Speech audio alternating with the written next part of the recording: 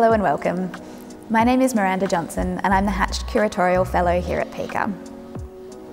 I'd like to acknowledge that we're meeting today on Whadjuk Noongar land and pay my respects to elders past and present. Hatched National Graduate Show 2022 features the work of 25 exciting emerging artists who have recently graduated from art school across Australia. I hope you enjoy seeing their work and hearing some of them speak about their practices today. My name is Jackie Meng. I'm a recent graduate from the ANU School of Art in Canberra on Ngunnawal Ngambri land. My practice is about trying to find ways to represent experiences of diaspora beyond national and geographic specificities.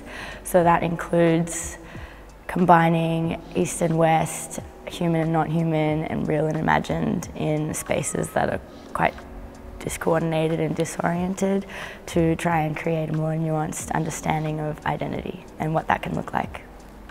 The paintings that I worked on for Hatched are kind of like self-portraits, I guess. They depict scenes with lots of different objects and references to historical paintings and spiritual practices and imagery from folklore with kind of more contemporary internet and pop culture references to try and create compositions that were more complex in reflecting like what cultural identity can look like. And I also made a sound work that incorporated sounds of water, humming, me whispering a children's folklore poem called An Ode to the Goose, and effects that relate to the imagery in my paintings in a way that kind of mimicked spiritual kind of incantation. I think my motivation for the painting compositions was trying to create spaces that were like both grounded in like my real personal experience and in real places and with places that were more fictional. And I think that in combining that, I'm like creating a more nuanced understanding of what identity can look like and how it's formed. I'm Susie Althorpe from Adelaide, which is Kaurna country in South Australia. I've just graduated from honours at Flinders University. My practice involves sculpture, but primarily ceramic, and I've recently moved into the installation work and started to incorporate light as a material as well. My work Immerse is like a passive type of environmentalism, which uses clay sculpture in an installation to try and reconnect the viewer with nature. This work, Immerse, is a combination of my passion of the ocean and also that sublime experience of being in nature. I relate that to the beach most of all, and that sort of made me think about submersing the sublime to the underwater and thinking about kelp forests and that is the landscape. Yeah, I've always been interested in science alongside art. I think it's just my natural curiosity for things and wanting to dig deeper and look closer. I guess it's almost passing on some knowledge in a different form.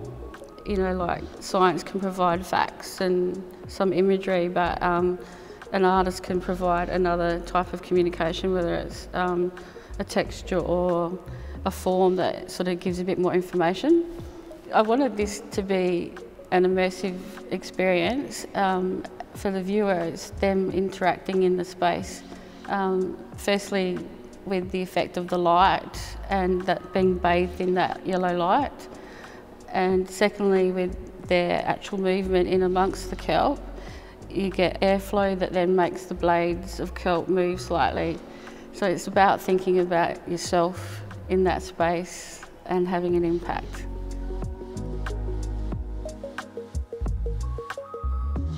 My name's Emma Bingham.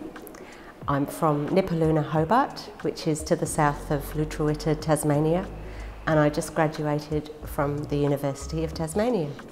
My work for Hatched consists of a darkened space, a void, and I consider a void not to be something that is empty, but something that is full, like a pregnant space, a space of potential, a space of becoming. So within that space there's a large fabric work. The folds and involutions of that work compress that fabric into a smaller space, and the folds turn the internal into the external and the external into the internal. The other sculptural component is a large paper form. It's like a huddled human form. It's crumpled paper, and that was made through a process of using my whole body engaged with that material. The small objects, the encounters objects, they're made of paper dipped in wax. The warmth of my hand makes that take on the gesture, and as it cools, those gestures are held. I have been interested for a long time in the body and its relation to other.